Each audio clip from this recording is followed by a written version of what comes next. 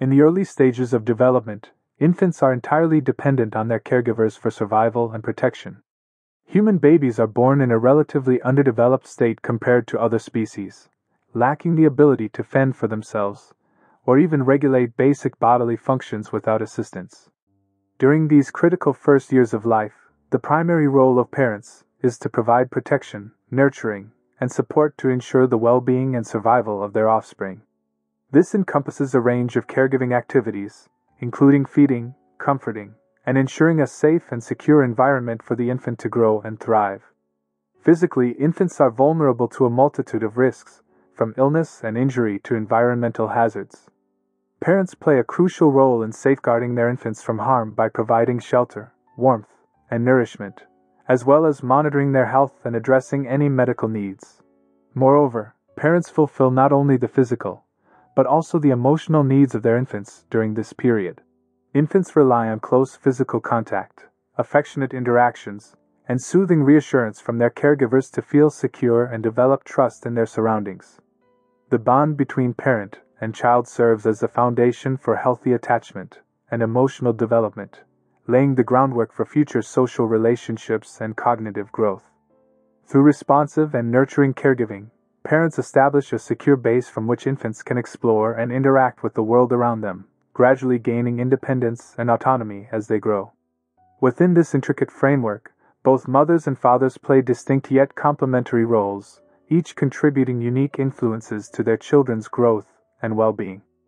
Drawing from Jungian psychology, the father and mother archetypes represent universal symbols and patterns of behavior deeply embedded in the collective unconscious.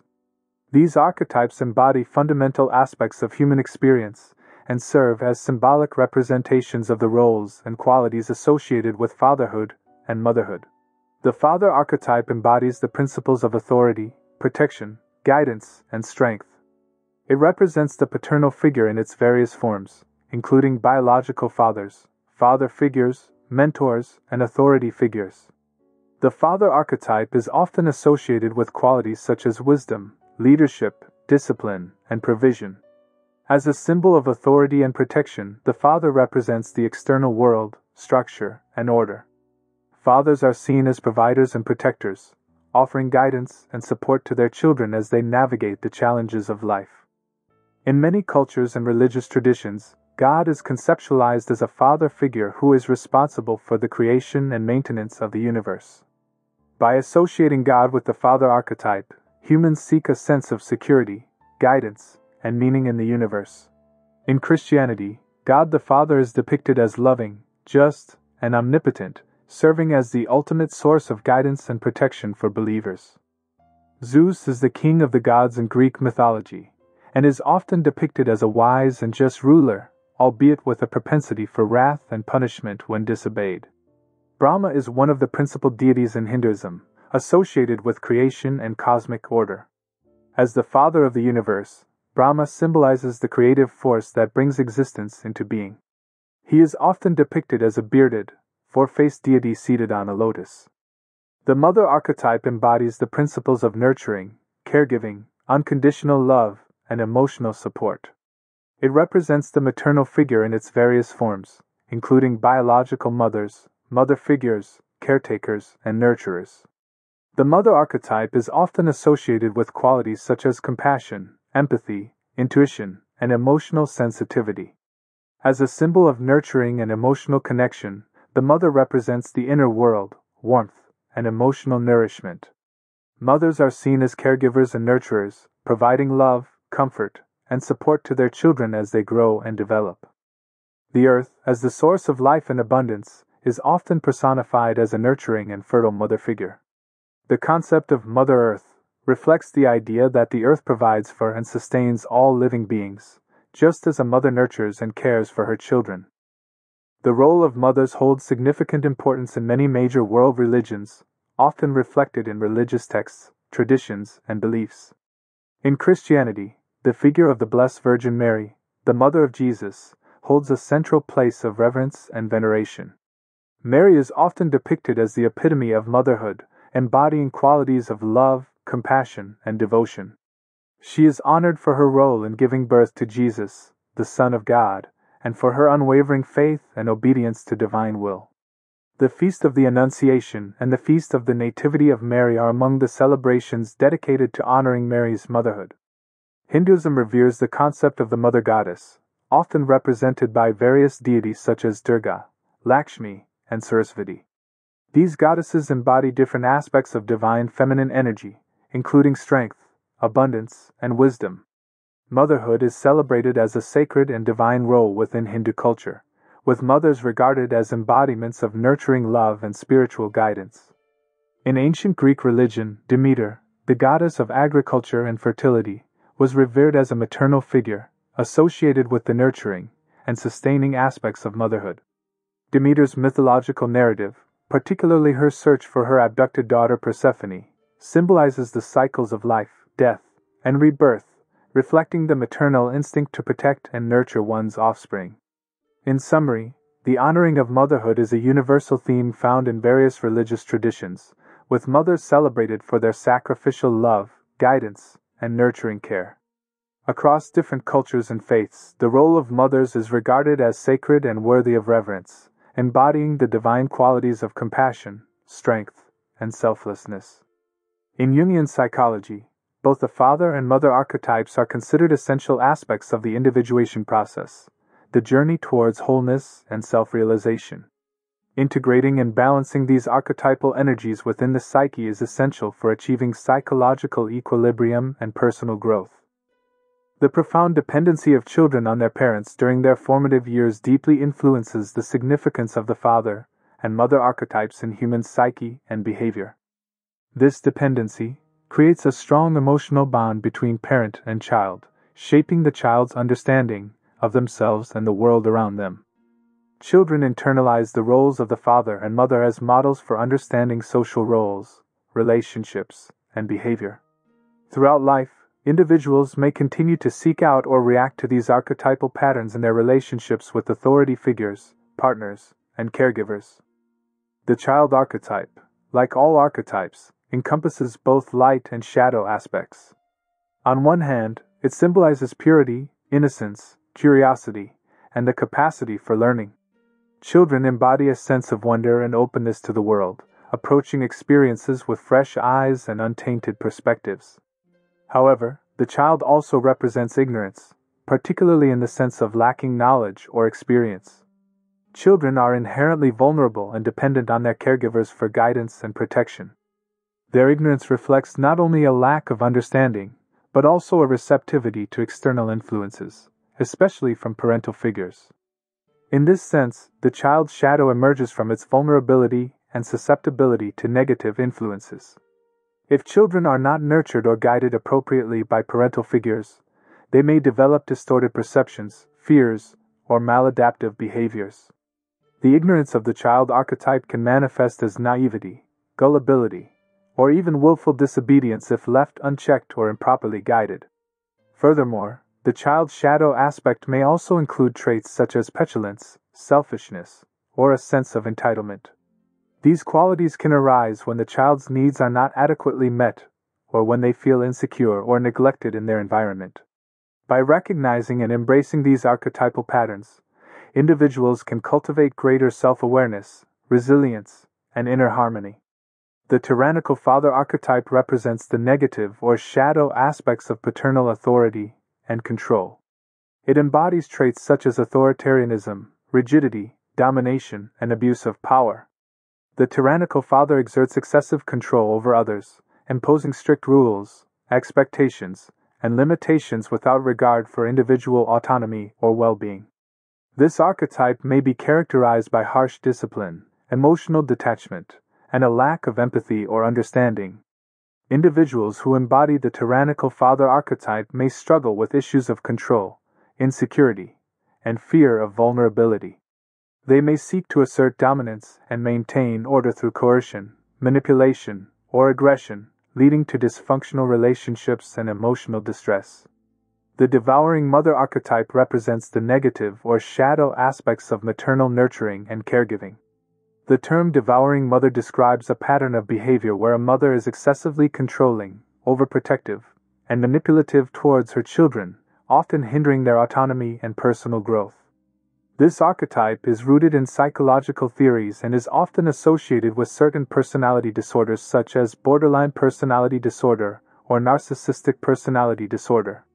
A devouring mother may exhibit behaviors that reflect an intense need for control and validation, stemming from underlying insecurities or unresolved psychological issues. She may impose unrealistic expectations on her children, demand constant attention and validation, and resist their efforts to assert independence or pursue their own interests and goals. This behavior can be suffocating and emotionally damaging to the children, as it prevents them from developing a sense of autonomy, self-confidence, and healthy boundaries. Individuals who grow up with a devouring mother may experience feelings of guilt, inadequacy, and emotional dependency. They may struggle to establish healthy relationships and assert their own needs and desires, as they have been conditioned to prioritize the needs and desires of their mother above their own. This dynamic can perpetuate a cycle of codependency and enablement, where the children feel compelled to meet the emotional needs of the mother at the expense of their own well-being. Unresolved psychological wounds, trauma, or unresolved conflicts from childhood experiences may contribute to the activation of these shadow aspects. Integrating and confronting these shadow elements is essential for achieving psychological wholeness and inner harmony. By acknowledging and working through the negative patterns and behaviors associated with the tyrannical father and devouring mother, individuals can cultivate greater self-awareness, healing, and transformation. This process of individuation enables individuals to transcend limiting beliefs and behaviors, embracing their inherent capacity for compassion, empathy, and authentic connection in their relationships and personal lives. The phenomenon of the man-child or pure can be influenced by the dynamic of the devouring mother archetype. Mother may foster an environment where her child becomes overly dependent on her for emotional support, validation, and decision-making. She may instill a sense of fear or inadequacy in her child, leading them to rely on her for guidance and reassurance in all aspects of life.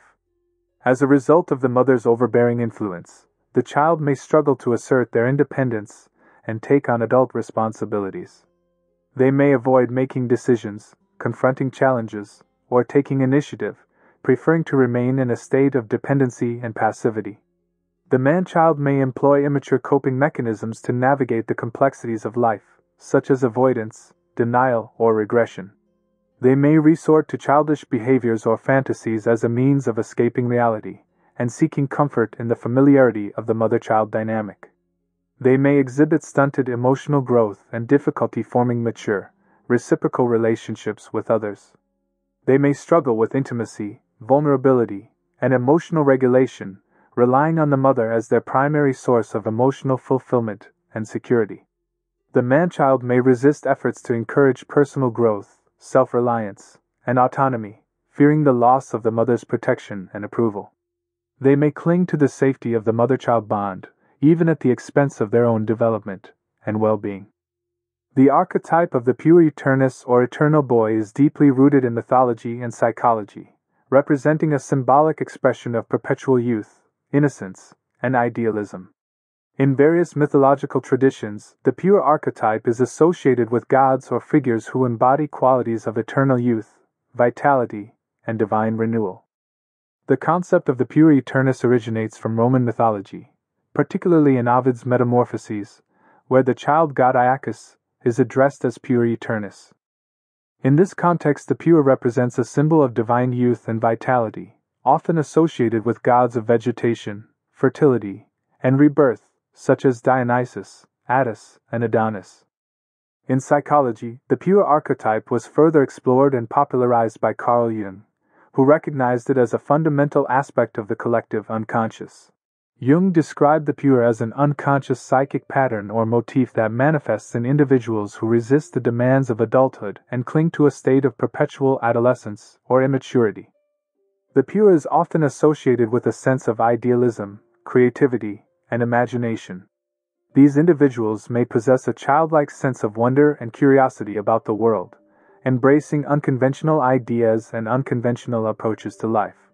They may resist structure and routine, preferring spontaneity and freedom in their pursuits. The pure archetype is often associated with a fear of aging, mortality, and the passage of time.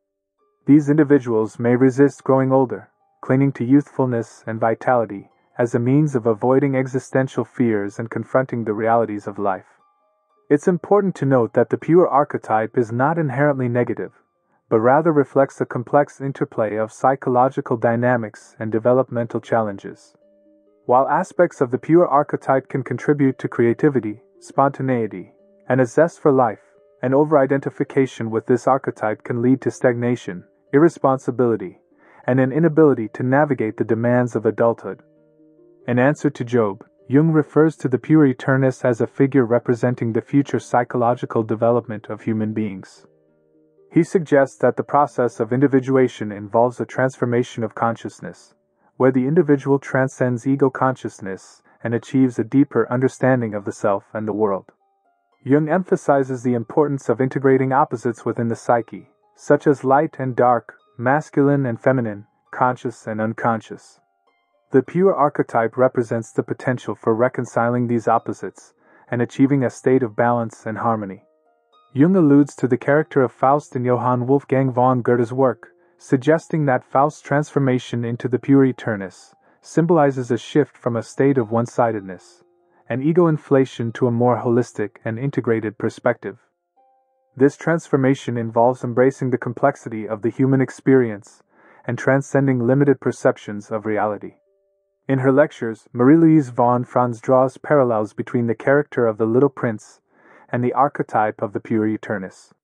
The Little Prince embodies qualities of innocence, curiosity, and idealism, embarking on a journey of self-discovery and encountering various characters that represent different aspects of the human psyche. Through his interactions and adventures, the Little Prince grapples with themes of love, loss, and existential meaning, ultimately achieving a deeper understanding of himself and the world around him. And Jung explores the character of Peter Pan as a quintessential embodiment of the pure eternus archetype. Peter Pan is depicted as a boy who refuses to grow up, inhabiting the fantastical realm of Neverland where he engages in adventures with his companions, the Lost Boys, and confronts his arch-nemesis, Captain Hook. Peter Pan embodies qualities of freedom, spontaneity, and rebellion against authority, representing the eternal youth who resists the demands of adulthood and remains untethered to the constraints of time and responsibility. Additionally, Jung highlights the mythological associations of Peter Pan, linking him to figures such as the young god who dies and is reborn, Mercury or Hermes, and the great goat god Pan. These associations underscore Peter Pan's role as a liminal figure who exists between the realms of the divine and the human, embodying the paradoxical nature of the eternal youth who transcends conventional boundaries and limitations. The presence of the goat in early performances of Barry's play symbolizes the chthonic, primal aspects of the pure archetype, which were later toned down or removed to align with societal norms and expectations of childhood innocence. Despite these modifications, Peter Pan continues to captivate audiences with his timeless appeal and enduring relevance as a symbol of youthful vitality, imagination, and rebellion against the passage of time.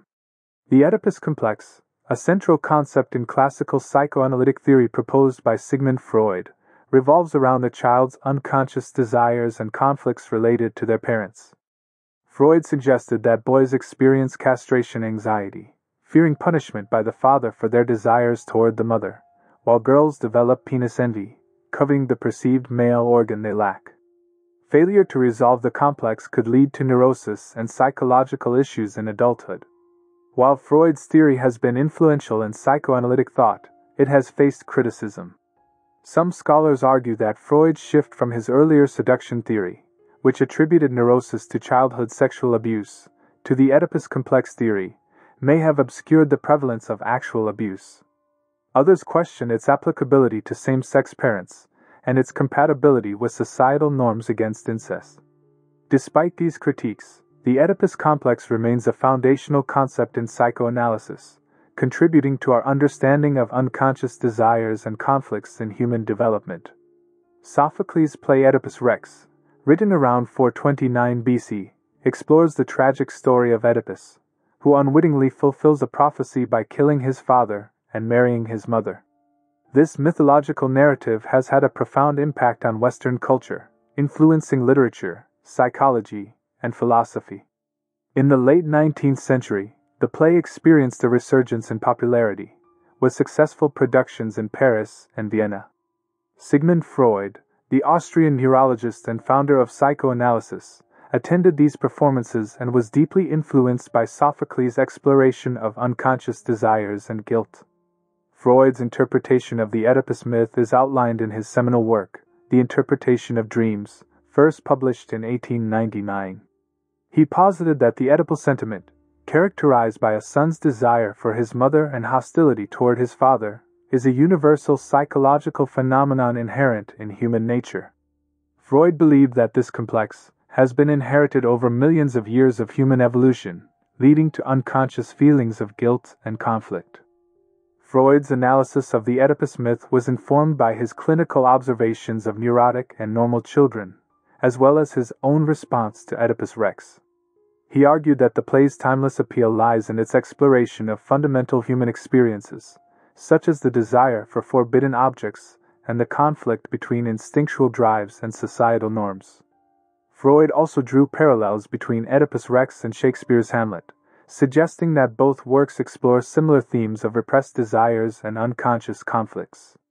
However, he also emphasized that the Oedipus complex predates the play itself, originating in ancient myths and legends.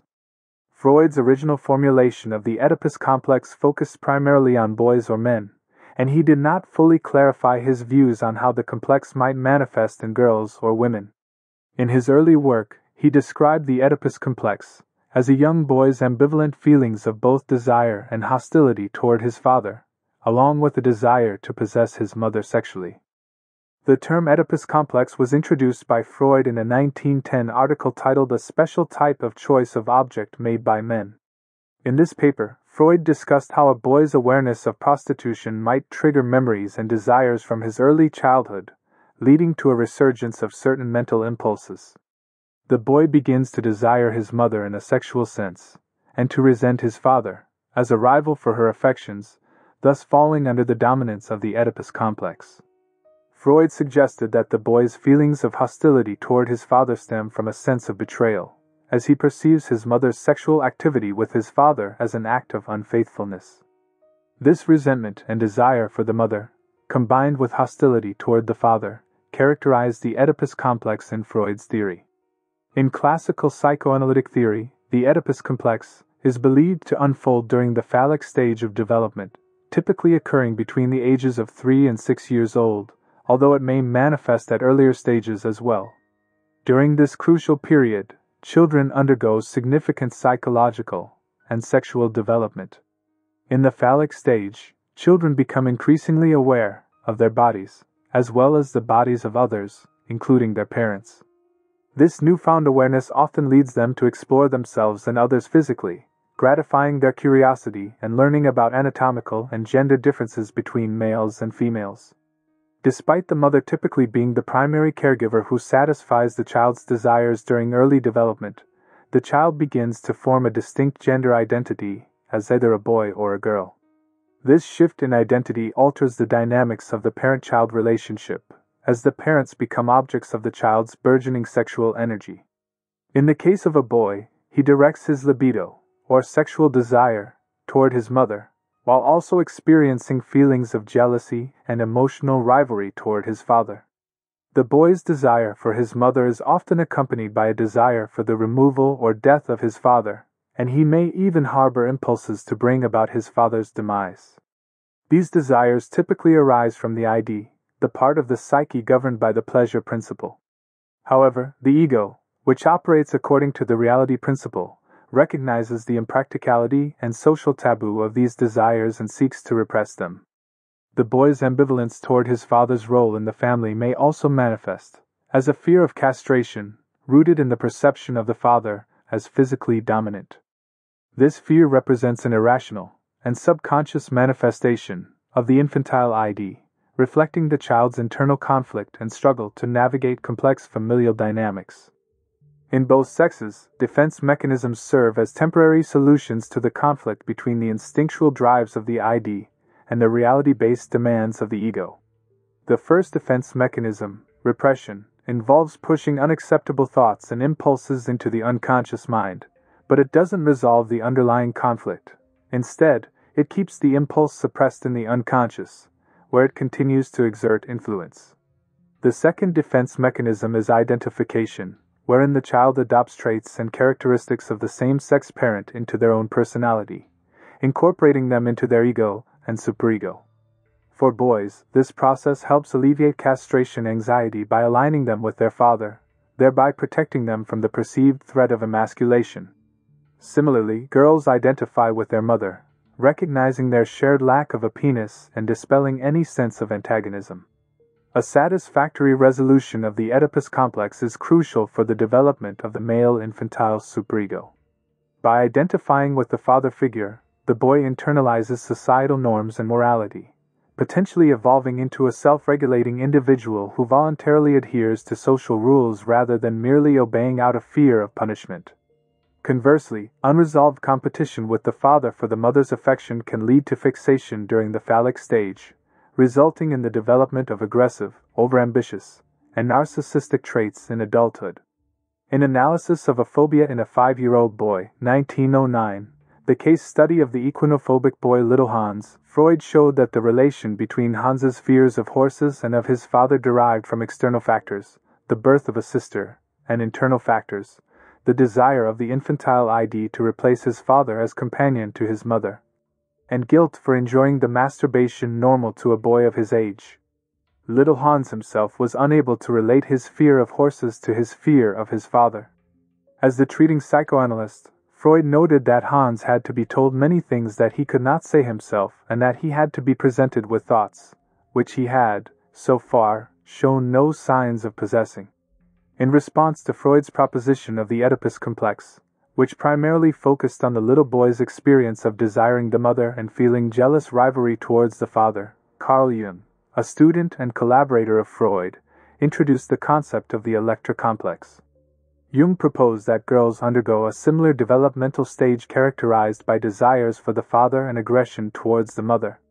The term Electra complex is derived from Greek mythology, specifically from the story of Electra, who, along with her brother Orestes, sought matricidal revenge against their mother Clytemnestra and her lover Aegisthus for the murder of their father Agamemnon. This myth provided Jung with a symbolic representation of the dynamics he observed in his female patients. Jung's proposition of the Electra complex mirrored Freud's concept of the Oedipus complex but applied it to girls' psychosexual development. However, orthodox Jungian psychology only uses the term Oedipus complex to describe a boy's experience, maintaining that girls undergo a separate developmental process. Freud himself rejected the equivalence between the Oedipus and Electra complexes, arguing that they did not have analogous relations between boys and girls. Freud contended that only boys experience simultaneous love for one parent and competitive hatred for the other during this developmental stage. He believed that the Electra complex failed to consider the differing effects of the castration complex and the significance of the phallus in the two sexes. Additionally, Freud noted that the Electra complex overlooked the pre-oedipal attachment that girls typically have with their mothers, emphasizing the unique nature of the mother-daughter relationship in psychosexual development. Jacques Lacan, a prominent figure in psychoanalysis, argued against diminishing the significance of the Oedipus complex in psychosexual development. He believed that the Oedipus complex remains central in shaping subjective experience and marking the introduction to the symbolic order, the realm of culture and language that transcends individual desires. According to Lacan, going through the Oedipus complex allows a child to learn about power and the existence of a symbolic system independent of themselves, thus facilitating their integration into society. Lacan proposed that the Oedipus complex liberates individuals from the dual relationship of the son-mother dynamic, allowing them to understand the multiplicity of perspectives and the oddity of possessing one's own mind. This perspective was further developed by later psychoanalysts, such as Ballas and Ronald Britton, who emphasized the Oedipus complex's role in fostering self-reflection and understanding interpersonal interactions. Michael Parsons suggested viewing the Oedipus complex as a lifelong developmental challenge, with new configurations emerging in later life. Freud himself acknowledged the increasing importance of the Oedipus complex in psychoanalytic studies and considered its recognition a distinguishing factor between adherents and opponents of psychoanalysis. However, by the late 20th century, some object relations psychologists began to downplay the significance of the Oedipus complex, focusing instead on earlier developmental stages and the mother-child relationship.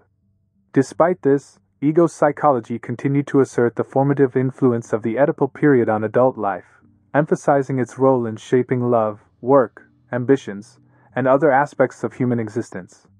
The father complex in psychology refers to a set of unconscious associations or impulses related to the image or archetype of the father. These associations can be either positive, involving admiration and a tendency to seek out older father figures, or negative, characterized by feelings of distrust or fear. Sigmund Freud and subsequent psychoanalysts viewed the father complex, especially ambivalent feelings toward the father experienced by male children, as an integral aspect of the Oedipus complex. In contrast, Carl Jung proposed a broader understanding of the father complex. He believed that both males and females could develop a father complex, and it could manifest as either positive or negative feelings. The term father complex emerged from the collaboration between Sigmund Freud and Carl Jung during the early 20th century.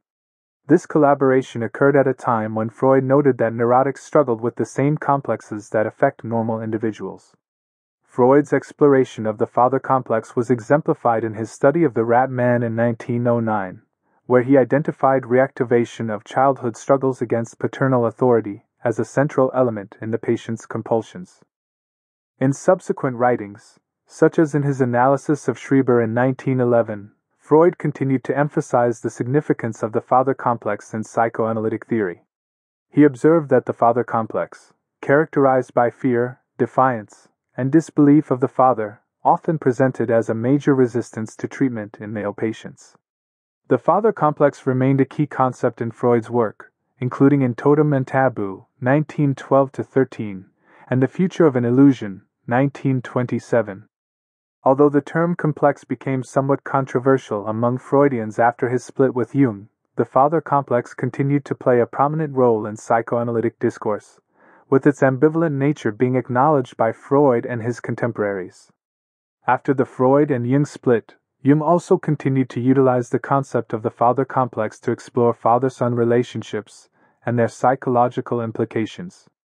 Jung observed how a positive father complex could lead to an over-readiness to believe in authority, while a negatively charged father complex could influence a woman's perception of men as uncooperative and judgmental. Both Freud and Jung utilized the concept of the father complex not only in their theoretical work but also in their personal relationship. As their professional and personal intimacy deepened, Jung expressed a desire to perceive Freud, not as an equal but as a father figure. This dynamic reflected Jung's own complex feelings towards authority and mentorship. However, in hindsight, both Jungians and Freudians have noted how Jung's relationship with Freud was characterized by a dualistic father complex. While Jung initially embraced Freud as a mentor and father figure, there were underlying tensions and conflicts that pointed to a negative father complex beneath the positive facade. Despite appearing as the favorite son, Jung harbored doubts about Freud's theories and methods, which eventually led to significant disagreements and ruptures in their relationship. These conflicts eventually came to the surface, with Jung accusing Freud of maintaining a paternalistic attitude towards his students and disciples. Jung's efforts to break free from the influence of his psychoanalytic father figure led him to reject the term father complex as a form of Viennese name-calling.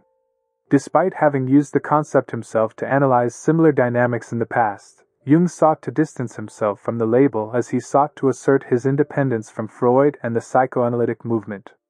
The concept of the father complex has undergone significant evolution over time, reflecting changing societal and cultural attitudes towards paternal authority. Initially conceived to address the dominance of the Victorian patriarch, by the turn of the millennium, there emerged a postmodern concern with the absence or loss of paternal authority. In contrast to Freudian theory, which emphasized the role of the father in the development of the child's psyche, object relations theory shifted the focus towards the mother. However, psychoanalysis continued to grapple with the significance of the father, particularly in terms of the impact of his absence, on the individual's psychological development. From a French perspective, the term father complex began to fade from contemporary psychoanalytic discourse. Instead, scholars like James Herzog introduced concepts such as father hunger, which underscored the son's longing for connection with a paternal figure. Nevertheless, Jungian analysts, including Eric Newman, persisted in exploring the father complex and its implications for the father-son relationship. They highlighted how premature identification with the father could lead to conservative attitudes, while rebellion against the father complex manifested in the archetype of the eternal son. This analysis was also applied to women with negative father complexes, who might exhibit resistance to male authority and suggestions. Overall, the concept of the father complex continues to be relevant in psychoanalytic discourse, albeit with varying degrees of emphasis and interpretation. In recent years, the concept of father hunger has gained traction in the field of eating disorders and psychoanalytic theory, particularly in relation to the impact of paternal absence on individuals, especially daughters.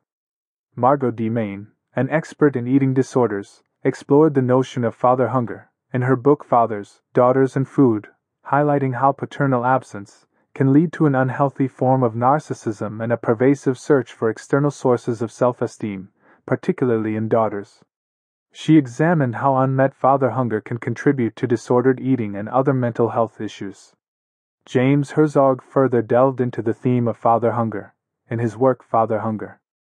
Explorations with adults and children, addressing the unconscious longing experienced by both males and females for an involved father figure.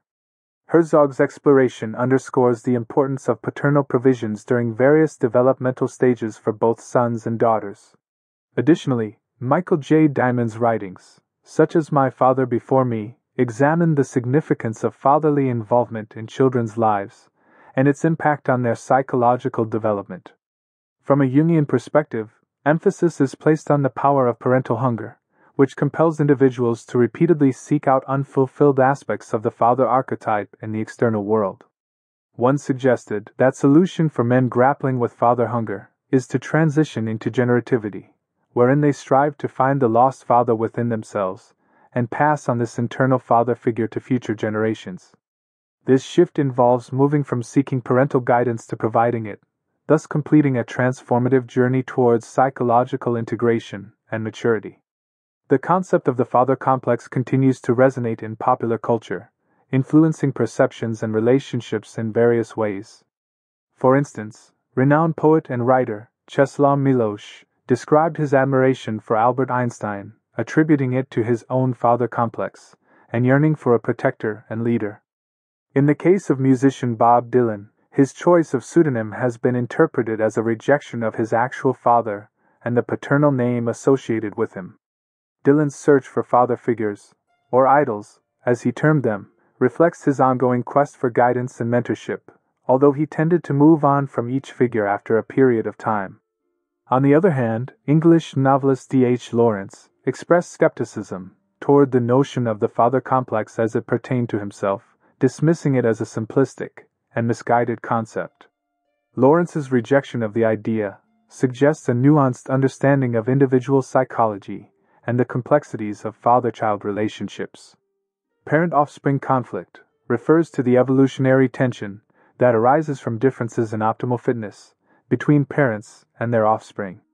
This theory, proposed by Robert Trivers in 1974, builds upon the broader framework of the selfish gene theory, which posits that genes act in their own self-interest to maximize their propagation. Parent-offspring conflict theory explains many observed biological phenomena, shedding light on the complex dynamics of familial relationships across species. One example of parent-offspring conflict is seen in certain bird species, where parents typically lay multiple eggs and attempt to raise multiple young. However, due to limited resources, such as food, the strongest offspring often outcompetes its siblings for parental investment. In extreme cases, the dominant offspring may even resort to aggressive behaviors, such as siblicide, where weaker siblings are killed to eliminate competition for resources. This phenomenon underscores the inherent tension between parental investment and offspring survival strategies. While parents seek to distribute resources evenly among offspring to maximize overall reproductive success, individual offspring may benefit by monopolizing resources and outcompeting siblings. As a result, parent-offspring conflict plays a crucial role in shaping reproductive strategies and behaviors across various species. Throughout history, conflicts between mothers and their children have been documented, with some cases escalating to murder. One notable example is the conflict between Cleopatra III of Egypt and her son Ptolemy IX, which resulted in violence and bloodshed. In modern cultures, matricide, the killing of one's mother, and filicide, the killing of one's son or daughter, have been subjects of study, but they remain poorly understood. Psychosis and schizophrenia are common underlying causes of both matricide and filicide, often leading individuals to commit these acts while experiencing severe mental illness. Certain risk factors have been identified in cases of filicide, including a history of domestic abuse, particularly among young, indigent mothers. Additionally, mothers are more likely to commit filicide than fathers, especially when the child is 8 years old or younger. Matricide, on the other hand, is most frequently committed by adult sons. In the United States, data from 2012 indicate that there were 130 matricides, 0.4 per million people, and 383 filicides, 1.2 per million, amounting to an average of 1.4 incidents per day. These statistics underscore the prevalence of these tragic events within modern society. Filicide, the tragic act of a parent intentionally killing their own child, is a deeply distressing phenomenon that has been studied extensively. A comprehensive longitudinal study, conducted in the United Kingdom between 1997 and 2006, sheds light on some key insights into this devastating behavior. The study, which analyzed 297 cases of filicide and 45 cases of filicide-suicide, revealed several significant findings. Approximately 37% of the perpetrators had a documented mental illness at the time of the crime. Mood disorders and personality disorders were the most common diagnoses, with psychosis accounting for 15% of cases. However, it's notable that the majority of perpetrators had not been in contact with mental health services prior to the tragic events, indicating a gap in mental health support and treatment. Female perpetrators were more likely to have given birth during their teenage years, suggesting potential stressors related to early motherhood. On the other hand, fathers who committed filicide were more likely to have a history of violent offenses and substance misuse. They were also more likely to target multiple victims in their actions. Infants were found to be at higher risk of becoming victims of filicide compared to older children. Additionally, there was a suggested link between postpartum depression and the occurrence of filicide, highlighting the importance of mental health support for new mothers. Dr. Philip Resnick's seminal research on filicide, conducted in 1969, identified 5 primary motives behind the tragic act of a parent killing their own child. In altruistic filicide, the parent believes that the world is too harsh or cruel for the child to endure, or perceives the child to be suffering, whether this suffering is real or imagined. The parent may believe that killing the child is an act of mercy, sparing them from perceived future suffering.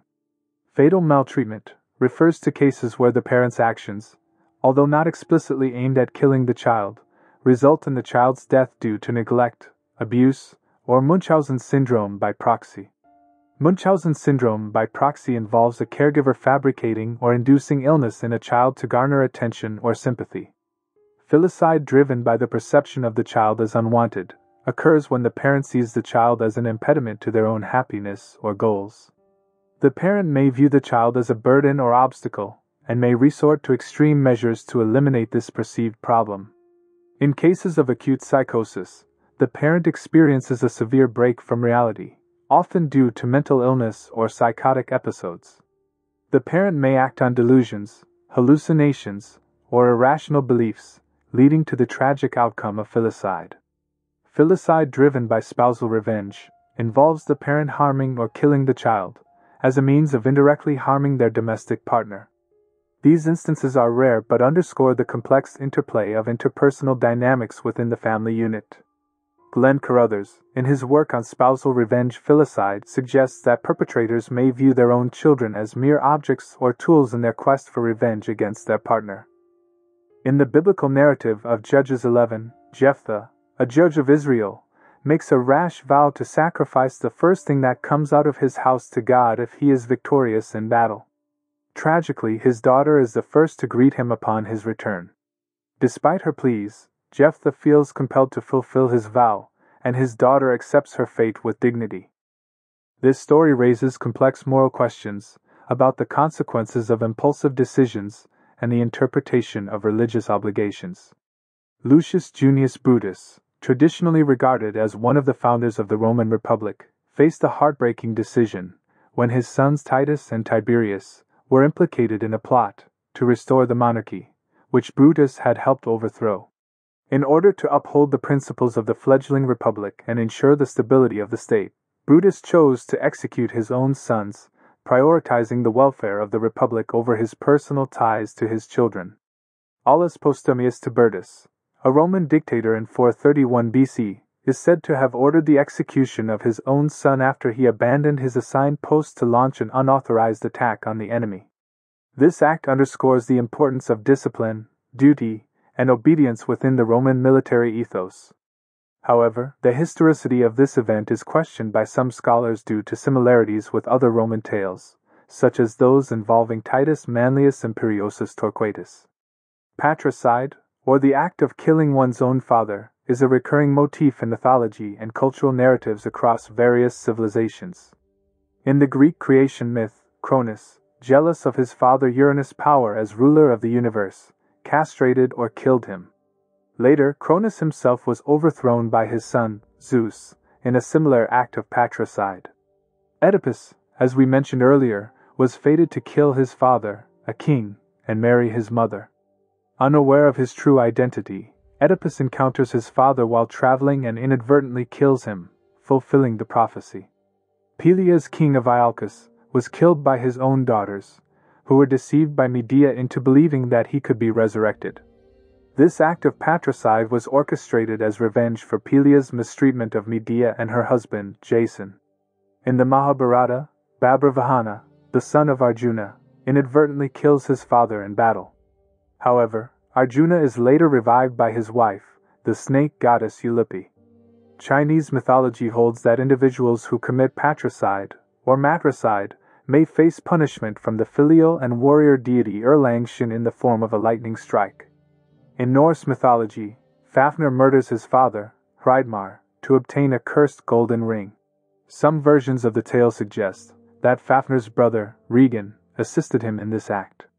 These stories illustrate the profound and often tragic complexities of parent-child relationships, moral dilemmas, and the interplay between familial loyalty and broader societal obligations. They continue to resonate through the ages, prompting reflection on the nature of sacrifice, duty, and the sacrifices individuals may be called upon to make in service of higher ideals or greater goods. The commandment, "Honor thy father and thy mother," is one of the 10 commandments found in the Hebrew Bible, specifically in Exodus 20 verse 12 and Deuteronomy 5 verse 16.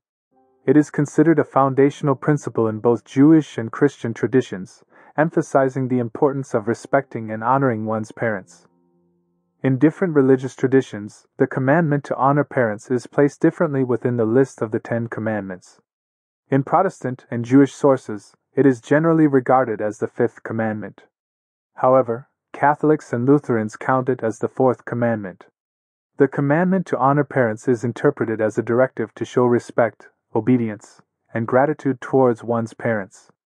It encompasses various forms of honoring, including providing for their needs in old age, seeking their counsel and guidance, and treating them with kindness and reverence. Historically, the 10 commandments, including the commandment to honor parents, were enforced as legal statutes in many jurisdictions. Even today, some religious communities consider them to be enforceable moral and ethical laws that guide behavior and relationships within society. According to Exodus 20 verse 1, the 10 commandments were spoken by Yahweh and inscribed on 2 stone tablets by the finger of God. This divine origin imbues the commandment with a sense of sacredness and authority, emphasizing its significance in religious and ethical teachings. The commandment to honor parents reflects the importance of family values and intergenerational relationships within society. It highlights the role of parents as providers, caregivers, and moral guides, whose wisdom and experience are worthy of respect and appreciation. In addition to its practical and ethical implications, honoring parents is also seen as a spiritual practice in many religious traditions.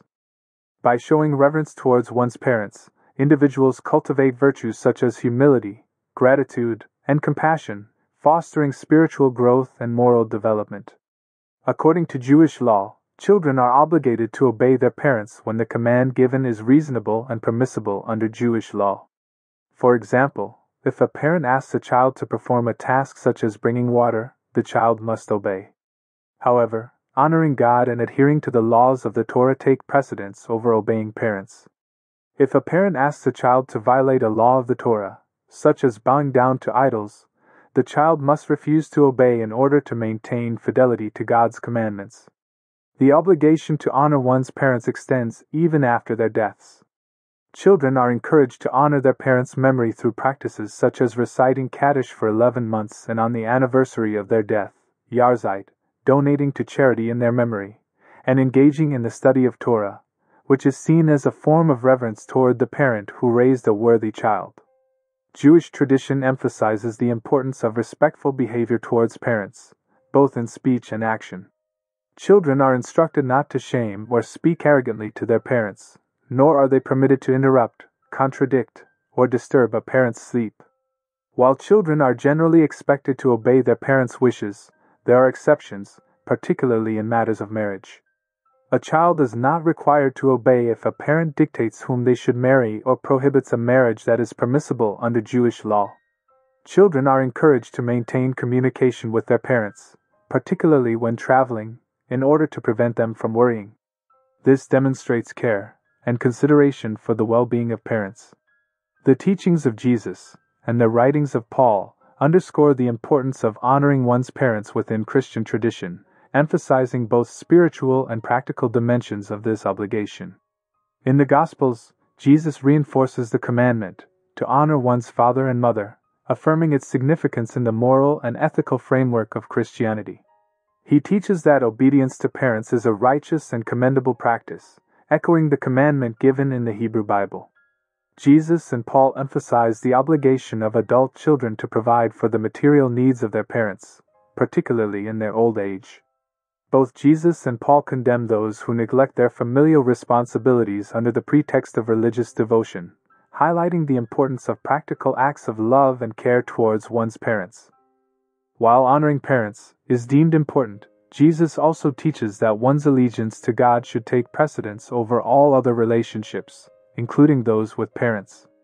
This principle is illustrated in Jesus' statement, "Whoever loves father or mother more than me is not worthy of me," emphasizing the primacy of devotion to God above all else. Paul's instructions to Timothy regarding the care of widows underscore the broader principle of familial responsibility within the Christian community. Children and grandchildren are encouraged to prioritize the practice of their faith by caring for their own family members, including parents and grandparents, as an expression of devotion to God. By fulfilling their duty to care for their parents and grandparents, individuals demonstrate their commitment to living out their faith in practical ways, thereby pleasing God and fulfilling the commandment. Honoring one's parents is a fundamental value, rooted in the recognition of the sacrifices and love parents provide for their children. While there may be exceptions, the majority of parents strive to provide the best for their children, often making significant sacrifices along the way. The commandment to honor thy father and thy mother emphasizes the importance of reciprocating that love and respect, acknowledging the profound bond between parents and children. It serves as a reminder to cherish and appreciate the guidance, support, and unconditional love that parents offer throughout their lives.